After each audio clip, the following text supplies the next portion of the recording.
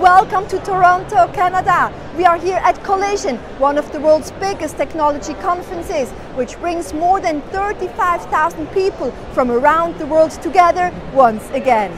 I spoke to the founder and CEO of the event. It's really interesting seeing Huawei file for a patent for a quantum computer chip. I think progress in semiconductors is moving faster than anybody expected.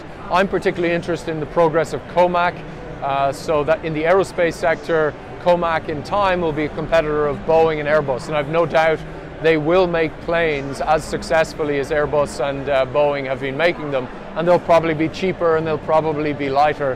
And I think that's good for the industry as a whole. That will inspire Boeing and I think Airbus to become even more innovative than they already are. I think competition is a good thing, and we're seeing the same in the car industry. It's going to be interesting for European car manufacturers. China will remain open. I think Europe will remain open to Chinese imports, and yeah, I like it. Well, we're continuing to create regional events. Web Summit is our mothership in Lisbon. That's our annual global gathering.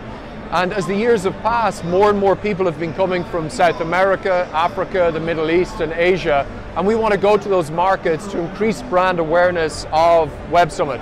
So in 2023, we're going to Rio. We've done a deal with the city, with the government, and we're looking forward, we hope, to going to the Middle East and going to more places in Asia and to Africa in 2024, 2025.